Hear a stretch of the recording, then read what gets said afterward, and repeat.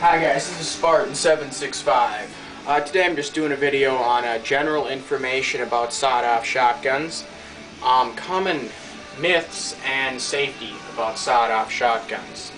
Because I have a sawed-off shotgun video build series out there, and Hollywood has skewed the sawed-off shotgun to make it believe it's as simple as literally hack sign off the stock and hack sign off the barrel. There's how they do it in movies, it's not how it's done in real life. If you do that in real life, you'll end up wrecking a gun. Number one, hold on one second, let me just get a part here to better illustrate this.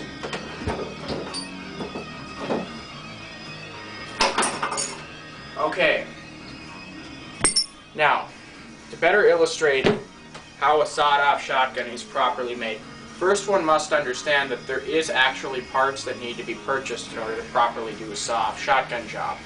Because you got to look at here, the wood stock, it was on here like this, see? The screw holding the wood stock on is this long. And this is like this with all firearms, Ithacas, Mossbergs, Winchesters, Remingtons. Came out to here. A new screw has to be purchased.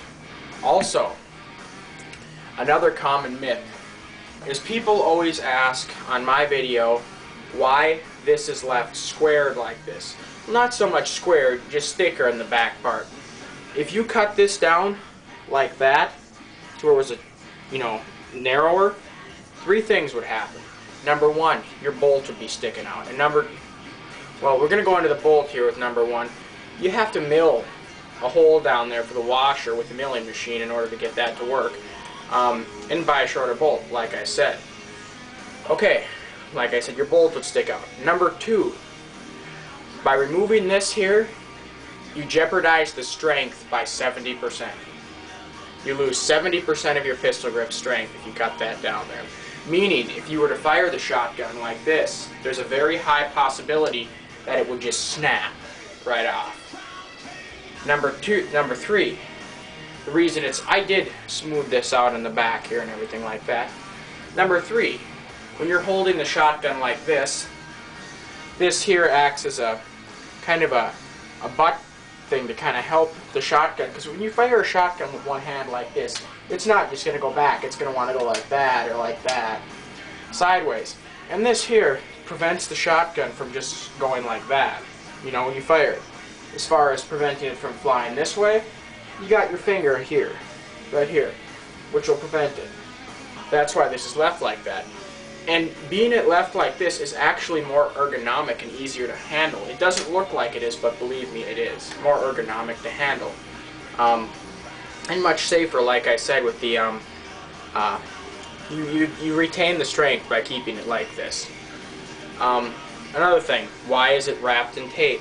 Number one, because there's a big huge hole right here which I filled in with wood putty, and that just filled into, so the tape just doesn't push down, where the bolt went in. That's why it's wrapped with tape, and also for grip. Okay? Now this here is designed, I made this to be a true sawed-off shotgun. No mag tube extension, no tactical accessories. I may do a drill and tap for the front bead sight, but I don't know for sure yet. Here's the old part of the barrel I cut off with the original bead sight.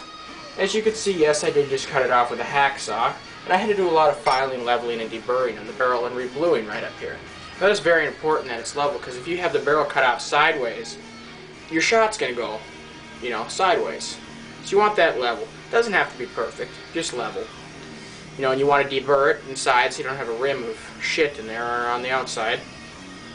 Another thing you want to do is you want to be sure you're not wimpy. Because this shotgun, especially if you're shooting 00 Bucker slugs, this is going to kick 2 to 3 times harder than the Desert Eagle. That is no shit. I have shot a Desert Eagle 50 AE before, and they do kick like a motherfucker. I mean, well, not like a motherfucker compared to this, but when you hold this like this, and you shoot a 00 Buck, and you're not experienced with shooting a sawed-off shotgun or a pistol grip shotgun, it's going to go just like that. No shit. You got to know how to control that, because these do have a big, huge recoil. You got to keep in mind, you're shooting a bullet that fucking round with that much powder behind it. That's more powder than is in a 50 AE, and a bigger bullet that's in a 50 AE, and it's going to recoil. Okay, the preferred method to shoot a sawed-off shotgun There's a few ways. Like this, because then you have control of the grip here, and you got control of the hand. The shooting like this method is not advised. I can do it because I know how to control it, but your average noob or new person with sawed-off shotgun should not do that because they could injure themselves or something else. Or like this, down at the hip. That's where a sawed-off shotgun is mainly designed to be shot at the hip. Okay? Phone's ringing. There we go. Yes, that was Rocking the Beer Gut's my ringtone. I don't have a beer gut, but I used to think the song's funny. Yeah, and barrel length, 18.5 inches you want to keep her at. Now if you want to watch my sawed-off shotgun build series, you can do that. But keep in mind when you do this, you want to keep this squared at the end, because this does have a lot of strength. If you cut that down, you're going to lose a lot of your strength, just because how the grain of the wood is and everything. You know, if you go cross grain, you lose 70 to 80% of the wood strength. Okay, quit calling. Okay. You guys got any comments or questions about safety or anything else like that, you can feel free to send me a message. Spartan765 out.